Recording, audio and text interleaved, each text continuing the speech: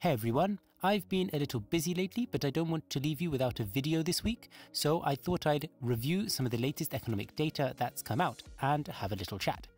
Also, if you like these kind of videos, just let me know in the comment section and I can make more like this in the future. Okay, let's have a look at some data. So the data we'll be taking a look at today are the IMF's latest GDP estimates for 2021. And as you probably know, such data varies between institutions and specifically this year's data, which has been particularly volatile, but there are a few changes that I think are worth sharing with you. So let's get into the data by starting with a new country that has joined the $1 trillion club. That country is the Netherlands. And it has become the 17th country to hit this symbolic milestone. And being home to only 17.5 million people, it is also the least populous country to do so. However, perhaps not for too long. Anyway, the Dutch aren't the only ones passing $1 trillion milestones in the last year. The UK's economy, which managed to maintain the 5th spot globally, surpassed the $3 trillion mark for the 3rd time, having passed it previously in 2007 and 2014. And back on mainland Europe, Germany surpassed the $4 trillion mark for the first time, making it almost $1 trillion smaller than the Japanese economy. Now, this might sound a little strange to hear economies surpassing milestones when, in effect, all but few economies have actually grown in the last year. But this, though, isn't a miscalculation.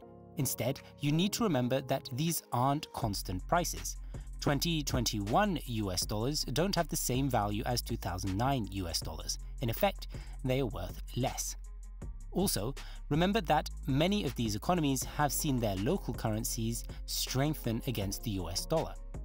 In the case of the euro and the British pound, that's been nearly 15% in the last year.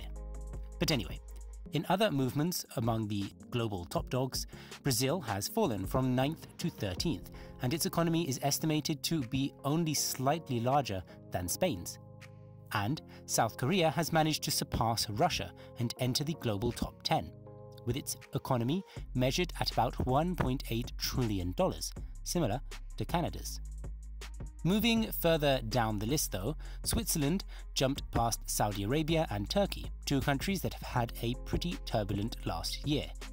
And over in Africa, it's been estimated that Egypt has overtaken South Africa to become the continent's second largest economy, while Kenya broke the $100 billion milestone and became only the 6th African country to do so, and now ranks alongside Slovakia, Puerto Rico, and Ecuador.